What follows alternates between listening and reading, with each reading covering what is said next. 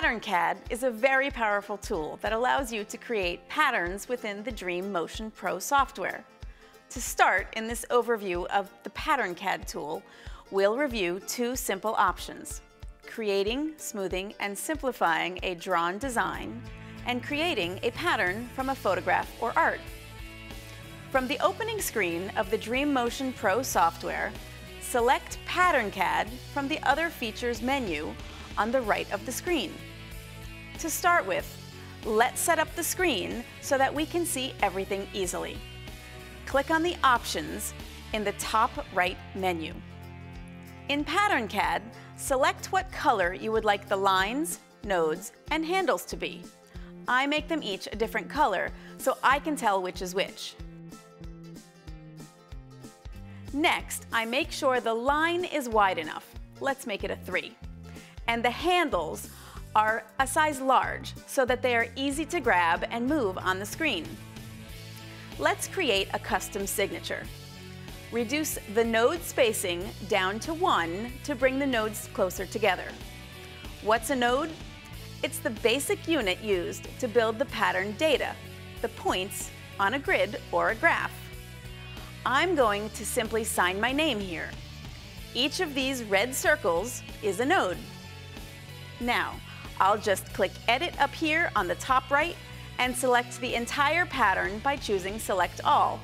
You'll know you've got everything selected when all of the nodes fill in with red. Next, I'll click on Simplify. This will remove unnecessary nodes, giving the pattern better definition.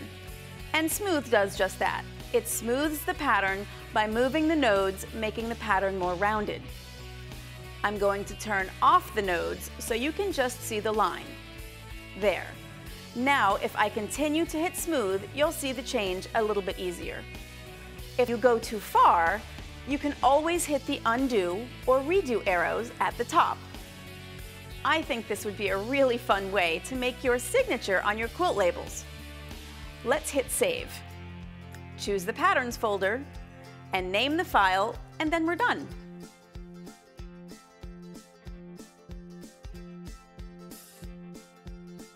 Another fun way to design your own quilting patterns is by tracing over a photo or art that you like.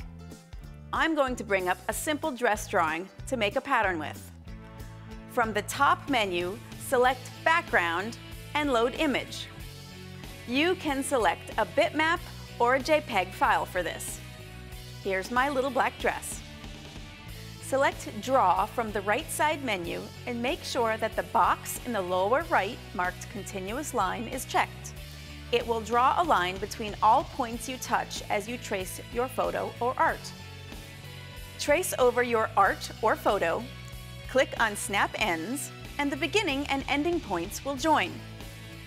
If I turn off nodes, you can see the line you've drawn easier. Select Edit, Select All, and let's turn the nodes back on for a moment so you can see what's selected. At the top of the page, touch the button that looks like 2 sheets of paper. This brings up a copy of your drawing. Now let's turn off the nodes and drag the copy over. If I hit Flip and flip it upside down, I can drag the second dress and nestle it in next to the first. If we return to the background and hit Clear, the drawing disappears and we clearly see what's been created. But we haven't saved it yet, so let's do that.